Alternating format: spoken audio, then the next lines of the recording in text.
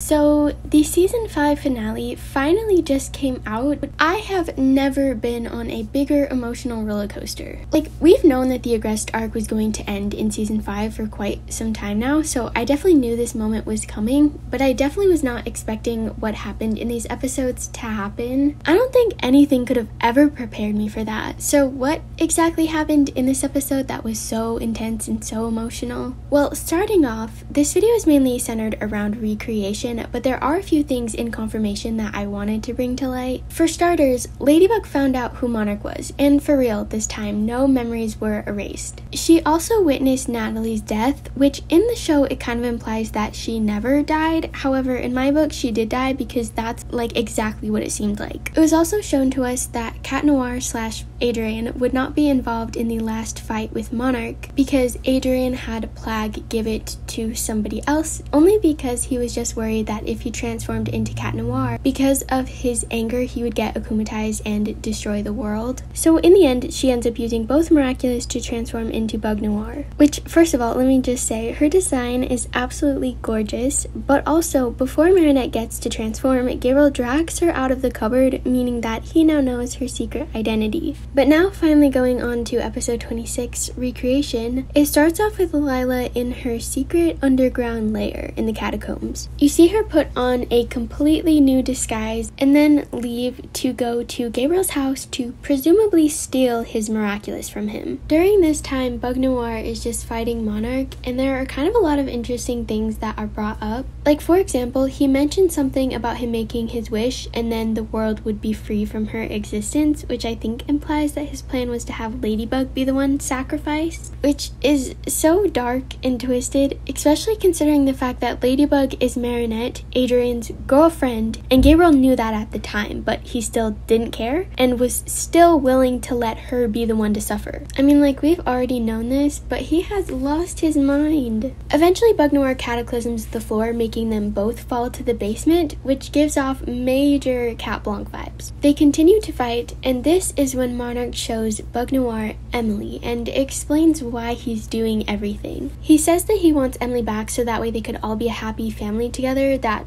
Adrien could be happy, and of course she corrects him. She tells him exactly what I have been saying all along. Adrien aurait fait la même chose. Jamais! Contrairement à vous, Adrien est en paix avec ça. Il ne vit pas dans le passé. Il a encore toute sa vie devant lui. Vous le sauriez si vous vous intéressiez un peu à lui. Mais en vérité, Adrien n'est plus rien pour vous. Enfermé dans une vie qui vous permet de l'utiliser comme excuse pour justifier votre folie.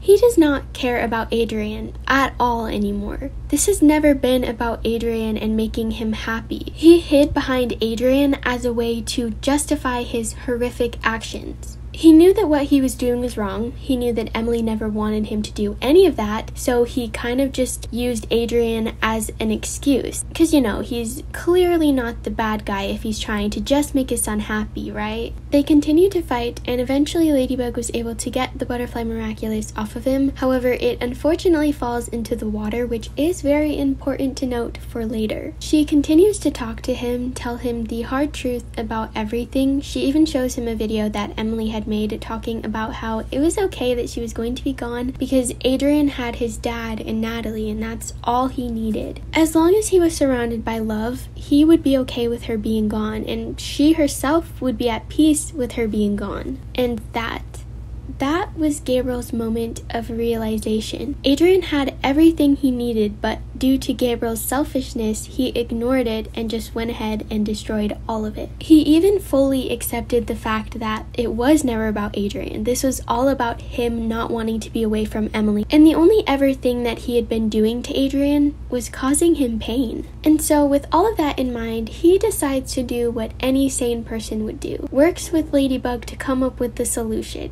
Just kidding. He uses the Be Miraculous to paralyze Ladybug and take both of the Miraculous to make his wish. Marinette tries to tell him to not make the wish, but he does it anyway. We see the world kind of being recreated in a sense, and then we see Marinette wake up Adrien by kissing him. And then there's just a bunch of shots of everybody having so much fun at Adrien's house. There's also a clip where we see Natalie and Emily, and yes, that's right, Gabriel brought back Emily. And no, it's not Amelie, but I'll get into that in a little bit. We also find out that Miss Bustier had her baby and she is also mayor. She goes on to talk about how she created a school that is very open and welcoming to absolutely everybody. There aren't any classes and everyone just gets to learn at their own pace, which I think is going to be very interesting to see in season 6. We also find out that everybody thinks that Gabriel is the hero. They even made a statue for him, which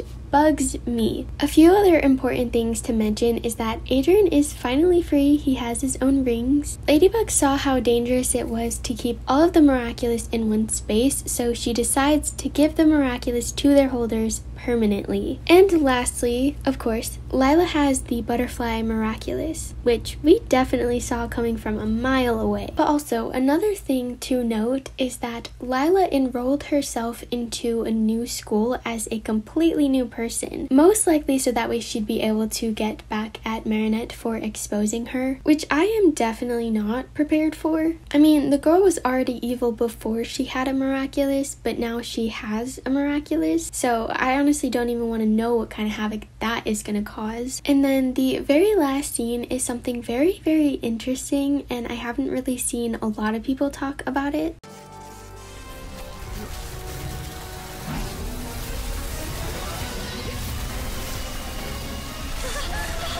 Yeah, I have no idea what's going on, but I know that it kind of scares me. When the storyboard of the episode was leaked, I remember looking at that and finding it really weird, but then everyone kept saying that it was Nuru that scared her, so I was like, oh, I guess I just kind of saw that wrong and it is Nuru. But after seeing it in the animation, there's no way that it's Nuru. Because, like, first of all, Nuru doesn't really have any kind of power that's similar to that. Second of all, if it was Nuru, you probably would have seen them coming out of the miraculous like a glowing purple ball. And third of all, Nuru's color isn't blue, it's purple, so if it had anything to do with Akwami, it would have most likely been Dusu because Dusu's color is blue. At this point, I honestly have no theories about this, which is kind of rare. I usually have like so many theories. I've seen a lot of people say that it's Faye or it's someone from another universe, but I just don't really see those being that logical. But I don't know. If you guys have any ideas, feel free to let me know. Like I said at the beginning, this was a very emotional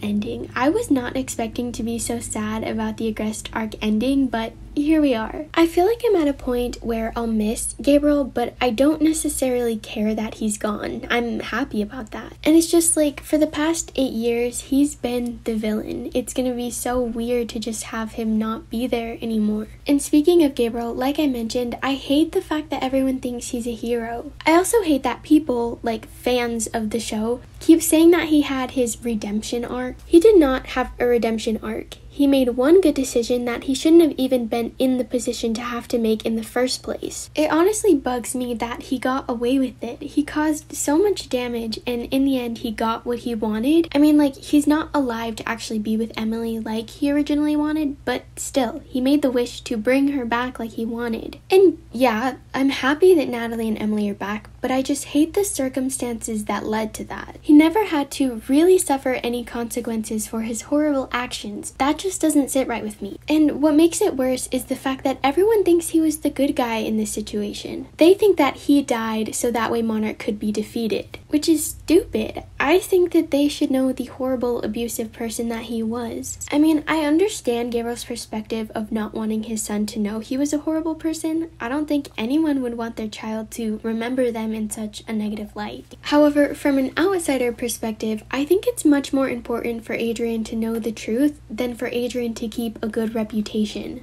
At this point, I'm really crossing my fingers that Ladybug won't keep everything that happened hidden from Cat Noir, that she'll tell him everything, including who Monarch is. Especially because that's her partner, and they learned in season 4 that they should not be keeping secrets from each other. And not only am I mad that she's keeping the fact that Gabriel was Monarch hidden from him, but also the fact that he is a Senti. He has every right to know who he is and where he came from. And unlike the whole thing with his dad being Monarch, there isn't actually a good reason for her to keep it from him. So the fact that she didn't tell him is just honestly kind of dumb to me. Another thing that I wanted to bring up, of course, is Emily. Like I said, this is in fact Emily and not Amelie. Well, actually, I mean, it always could be, but the evidence points towards it being Emily. The swimsuit and hat that she is wearing is pink and black, which conveniently just so happens to be the exact same colors of Emily's suit. And second of all, Emily's statue is now gone, and if you guys remember, there was a statue put up for Gabriel, and when you wish for something, another thing has to change to put a balance in the universe. So just as Gimme explained in the episode, if you want peas to turn red, strawberries would have to turn green. So in our case, hypothetically, Gabriel wished him to replace Emily, so now he's dead and Emily is alive, also meaning that Emily's statue, in a sense, was replaced by his statue. I'm pretty positive that if she had stayed dead, her statue would still be there. Oh, and also, for the people wondering how I know Emily's statue is gone, first of all, the place where Adrien and Marinette kissed looks very, very similar to the place where her statue is, but also to further explain and show that it is in fact the same place, there's a very specific symbol that's on the wall behind Emily's statue. That exact same symbol is in fact behind Adrien and Marinette. And I mean, of course, we'll never know for sure who it is until season 6, but for right now, I really do think that it is Emily. The next thing that I wanted to talk about is all of the superheroes being back. During season 4, I honestly hated all of the superheroes there. It was just putting such a strain on Lady Noir's relationship, so I kind of just started to despise all of them. But after all that's happened in season 5 and getting to just see Lady Noir be friends and their relationship being stronger than ever, I'm actually really excited that they're back. Also really excited to see that Felix is a part of the team. And the last thing that I wanted to talk about is Miss Lila. I am so excited to see her as the villain, mainly because we honestly just don't know that much about her. Based off of Time Tagger, we know that she wants the miraculous, like Ladybug and Cat Noir's miraculous, but I'm not entirely sure why she would want it and like what kind of wish she would make. So far from what we've seen of her in the show, it doesn't really seem like she has a wish she would want to make. Oh, also, not to mention, I am so curious to see what her suit looks like. I feel like it's gonna look so good.